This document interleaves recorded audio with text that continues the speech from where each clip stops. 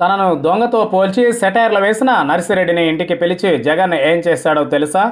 ఆంధ్రప్రదేశ్లో ముఖ్యమంత్రి వైఎస్ జగన్మోహన్ రెడ్డి పరిపాలన చూస్తూ ఉంటే అన్నం మొత్తం ఉడికిందా అనే దానికి ఒక్క మెతుకు పట్టుకుని చూస్తే సరిపోతుందని అంటారు. ఇప్పుడు జగన్ దూకుడు పరిపాలనా విధానం చూస్తూ ఉంటే భవిష్యత్తులో ఆయన పాలన ఎంత గొప్పగా సాగుతుందో అనడానికి ఆయన తీసుకుంటున్న నిర్ణయాలు చాటుతున్న మంచితనం అందుకు నిదర్శనమని చెప్పొచ్చు. ఆ మధ్య వైజాగ్లో స్వామి స్వరూపానందేంద్ర సరస్వతిని కలవడానికి మొదటిసారిగా వైజాగ్ వచ్చిన ఆయనను కొంతమంది విద్యార్థులు తమ స్నేహితుడు క్యాన్సర్తో బాధపడుతున్నాడని చెప్పగానే వెంటనే కలెక్టర్కు ఆ బాధితుడికి 25 లక్షల రూపాయలు వైద్య ఖర్చు కోసం మంజూరు చేశారు. తాను కాన్వాయ్లో వెళుతున్న సమయంలో కొంతమంది బాధితులు వస్తే వాహనం ఆపి మరీ వారి బాధలు తెలుసుకుని వాటిని తీరుస్తానని భరోసా ఇచ్చారు.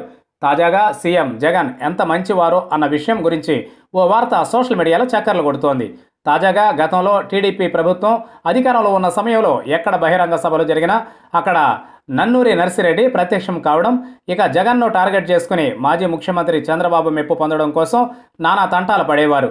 ఆ మధ్య తెలుగుదేశం పార్టీ భారీ బహిరంగ సభలో అందరూ చూస్తూ ఉండగా జగన్ గురించి ఓ పిట్ట కథ చెప్పాడు.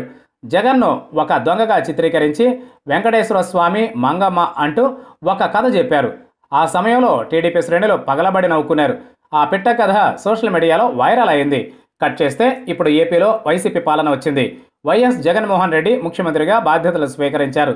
అయితే గతంలో తనపై ఇలాంటి నీచమైన కామెంట్స్ చేసి సెటైర్లు వేసిన నన్నూరి నర్సిరెడ్డిపై ఏ రేంజ్లో కోపం తెచ్చుకుంటారో అని అనుకున్నారు. కానీ సీఎం జగన్ అలా చేయలేదు.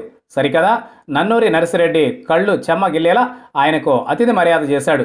ఆయనను ఇంటికి పిలిపించుకుని తన కుటుంబ సభ్యులకు పరిచయం చేసి తనతో పాటు విందు ఏర్పాటు చేసి సంతోషపరిచారు.